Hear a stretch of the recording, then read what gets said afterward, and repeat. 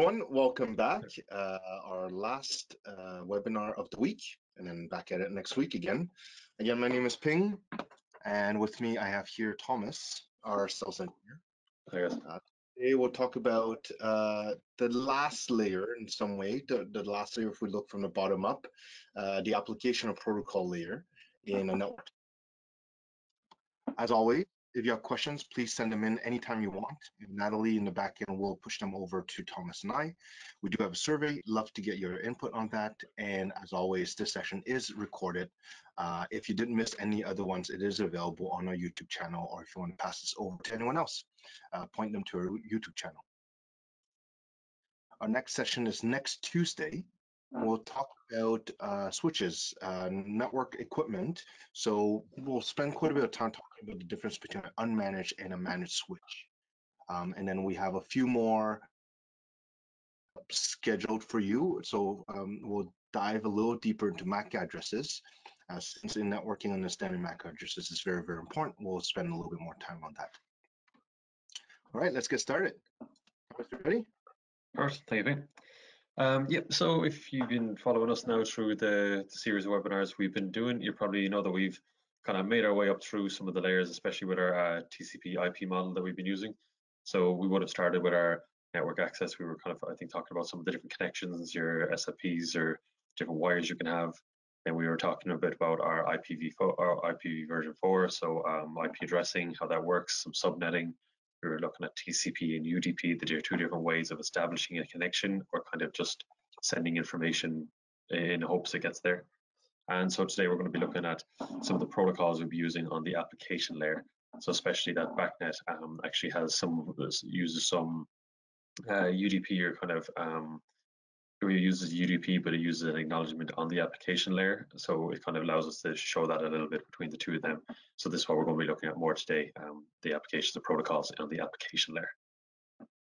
Yeah, and just a quick note here, if we go back to the OSI model, which we're not going to show, it is more complex. The application layer is 3 layers in the OSI layer model. It has the session, it has presentation, and it has application.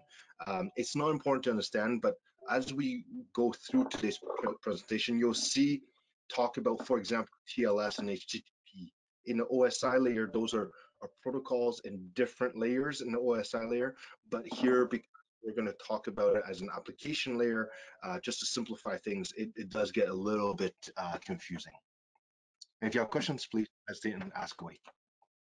Yep, perfect. Just stick your hand up at any time. We'll stop there. So yeah, so what is our protocols? What are they and how do they work exactly? So we'll just first take one of the examples. One of the protocols we have in our application layer is HTTP, Hypertext Transfer Protocol. This is just a means of us sending our information to us, how we're going to package it and how we're going to send it across to our device or to our receiver. We have HTTP, which isn't our secure one. So this is just you generally over port 80. This does not use transport layer security. So this is unencrypted. A lot of this would be more susceptible to being interpreted or being viewed upon or spied on. So there's a protocol for transport layer security. As we say, the transport layer, we're just going to have an added level of encryption. So we add a HTTPS hypertext transport protocol secured. So this one using port 443. So actually what we do is we add a key before this is sent. Have a key that's going to be effectively what you're doing, or the example we used previously would be to get a blender almost. We're going to have a key. We're going to put all the stuff into a blender, and we're going to send it across all our lines or public lines, so that we're not afraid of someone getting hold of it or someone accessing it, because that is not useful unless they have the pre-established key that we're using. So that could be used just using keys in that, so it just allows the information to be encrypted and to be more secure. So it's 2 different ways of sending information. Obviously, you'll see HTTPS is a lot more common, and a lot of sites, when you look up the site using HTTP : it'll redirect you to the one using the secure, as this is obviously just a lot safer to be having your information and that extra step security. A quick note here, for those who are using APIs already, most of the APIs from different vendors will use HTTPS. It's a port that they're using, and they're transferring that information using an HTTPS protocol, so a markup. format. Thanks, Ping. Let's just quickly gloss over. Also, we have a load of different protocols. We're going to be predominantly looking at the application layer today, but just to mention, even with protocols, we have all sorts of different types. What it is just a way of establishing how we're going to communicate. So everything at the end of the day does break down to ones and zeros, ons and off, electrical or light signals. So what we want to do is be able to have both devices at either end who have to we're sending a lot of information in a lot of different ways. We're going to have to establish how we're going to packet that, send it, when we're going to look for it, and all these different means of doing things. So then even routing protocols is how we're going to, with our different LANs, our different routers, separating our WAN from our LAN as we had previously. There's different ways of doing this as well. So we have RIP, so routing information protocol, one of the original ones that would have been done by hops, or the amount of routers or so you have to go through to get to your area. Then you have ones that are open shortest pass first, so OSPF. That's a bit more about doing what the quality of the lines you're using are. And then you have ones here you can see links, so that would be link state of the links that you're using. Then hybrid ones like EIGRP, they're kind of Cisco, or I think is it a proprietary one that's theirs. They use the two together, and you use that. I believe OSPF is kind of one of the more commonly used ones you see, and also you have BGP as well. But just different ways of having routers knowing to work with each other, be able to transfer information and be able to discuss routes in different ways. So these are all just different means of having protocols. These will be our protocols of the internet, so we're going to be looking at more our internal protocols. Yeah, so Thomas here, being a network engineer, he can talk to us about this all day long. This is not important for most of us to understand. I don't understand this. We wanted to include this just so that you have an appreciation and recognize these terms. We don't need to understand this. In the large majority of our systems in building technology, there's really only one router. There may be two routers if there's redundancy, but there's no real path selection. This is where you go into organizations that are running multiple routers. They're deciding which is the best path to take, and then to build some redundancy and some load balancing. These are just terms for you to have in your hand, so that when you are talking to your peers in the IT department, you have some ideas of what this may be. But again, we should not have to understand these at all to deliver high quality, secure networks and systems in the building technology space. Our application layer provides just is the application, or so as you think. Imagine if you're using an app as you have on your phone or so. This is just what you're experiencing or what you're using yourself. Now there are a couple of layers of the OSI that are kind of encapsulated into this as we look at the application layer or so. But yeah, many high-level protocols. It's if at all possible, you should take to try to learn the different types of ones. So we've, as you said, mentioned there, HTTP, HTTPS. We do have NTP, so that's just the ways that we sync up our system so that everyone's on the same clock. Then we have how domain name lookup, or domain name systems there, DNS, if you put in a word and you want to look it up. So just many different ways of going from kind of the real world, or our world, what's in our head and what the time is around us, and figuring out how we're going to have ways of these devices that are establishing that are going across, because obviously we can't be learning off IP addresses of everything, and we can't just be syncing everything up perfectly. So there's these ways of having the devices being able to establish these connections, being able to being able to agree how they're going to go about, or what time they're going to look up, what time they're using to reference, what time to look up, and all the settings that you would need. Yeah, and so in this application layer, again, for networking, now we're talking about BACnet, but we're talking about the high level of BACnet. We're talking about Modbus at the high level, not the zeros and ones. We're now talking about how security systems work. They have a protocol called ONVIF, right? So again, it's leveraging everything we've been talking about for the last 3 weeks, all the different layers underneath it, breaking it down into the different layers in networking. We'll come to that, but in this category here, it's everything that we use from HTTPS to SNMP to BACnet. So let's keep going. Oh, sorry, too fast. Perfect. So on the application layer, if you imagine as well, we're saying we have our layers as the structures down. When you have your application layer at the top, that's you using your device, your phone, your app, and then you'll be going down, obviously, through the layers as you get to the signal that's going to be ones and zeros being sent across your line. So in your application layer, you can have two ways that you're trying to connect with someone. Either it can be going from your device down through the layers and going to a server, and then coming back, or else it can be going down through your device and back to another device. So there's two ways we can do this for just general communication, is trying to access something such as a server, such as your websites, your stored information, and then there's trying to contact someone or someone maybe if you're VPNing to a device even or so, but different ways of having communication between your devices and servers. So, so with a client server, it is centralized more. Obviously, you are contacting one thing that can be easier to monitor, kind of requests, who's accessing it. There's just the one area we can put our passcodes on it, very stable. But however, there's only that one server. So if you have everyone trying to use it at one time, that can be more, cause a bit of congestion, a bit of a bottleneck. Whereas with peer-to-peer, you can have many different people talk to each other as long as they're not all trying to talk to the same one person. It's not going to cause a bottleneck. It's going to be cheaper because you're not having to set up a server. But then the only problem with this is if I send something to somebody, they can send it to someone else, and it could be harder to track who's getting information or how they're going when you use your peer-to-peer. So it can be easier to have centralized communication, but obviously this is going to be more costly, and you would need to invest more in order to get a seamless system or one that can handle the amount of requests you might be dealing with. This is where we start hearing a lot of the term of the edge computing, right? So as our edge devices become more powerful, we can leverage peer-to-peer type of communication with more power. But keep in mind that when it comes to cybersecurity, these are different considerations. Okay, let's talk about BACnet. Again, I know a large majority of people who are here use BACnet on a daily basis. So now, again, looking at all the layers we've talked about, let's break it down. So in BACnet, we're talking about our RS-45 being that lower level, and then it goes to Ethernet. That's your data layer, access layer. And then on the blue here, your network layer will be over IP.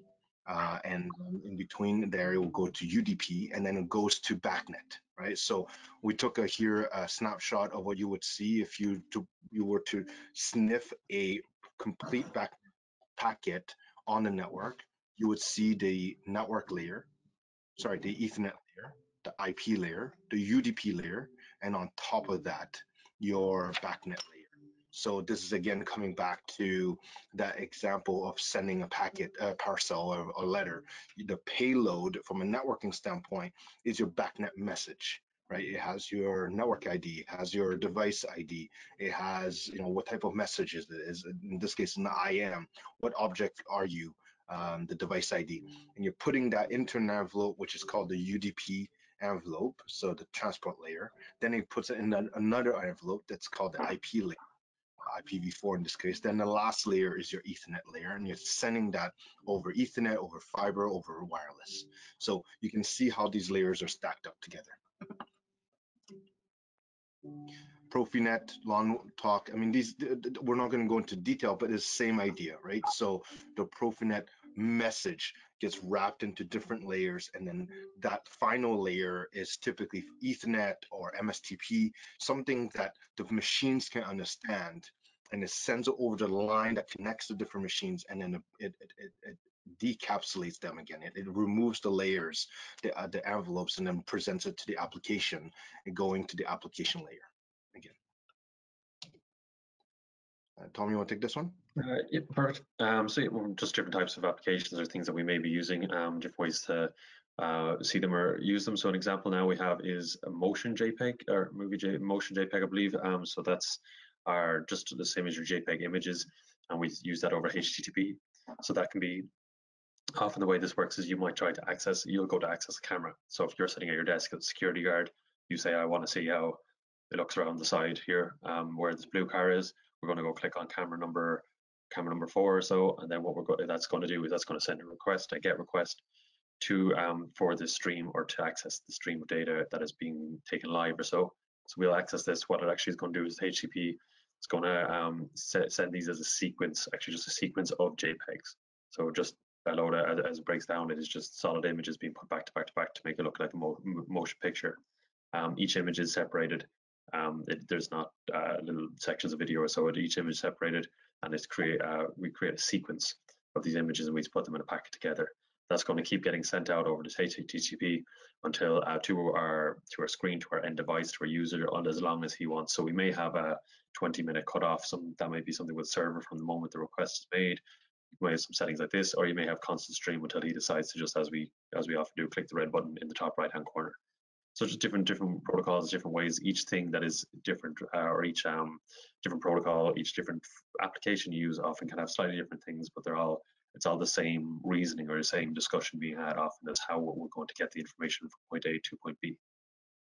So one of the big reason why we put MJPEG here as an example is that when we look at Modbus, Profinet, BACnet, LAN, it doesn't really matter. In many cases, a single packet on a network represents a single message. It's not always the case, but those control protocol often map from one message to one packet. But when you look at MJPEG over HTTP, it's not one packet being one frame. It gets broken down into many frames. A frame can contain a portion of a frame, sorry, a packet can contain a portion of an image, or it can contain more than one image. So this is where the network stack comes in, and it does that work. The application doesn't have to break it up. It sends it to the operating system of the machine. The machine would then break it up and go through all the different layers, will package it into different size that that is most optimal, and then send it over the line. And in this case, if it's using HTTP, it will be over TCP. It would have built-in error handling and acknowledgement, so it can adapt to that without the application having to do all the heavy work. Yeah, so then as we go into encryption, so obviously encryption is quite a major part of everything nowadays, because encryption and security, they do quite go hand in hand when we're trying to send information across. So obviously there's security accessing your data, and then we want to make sure when we send our data that this data is safe while being sent. That is done through encryption. So encryption at the network layer, that is often just use the key, as we were saying, with our HTTPS. So what we're going to do is we're going to get a blender. We're going to use an equation that takes the specific key and uses it to hash up and blend up everything into a completely unusable set of random code. What we want to know when we get to the far side is that's going to be used.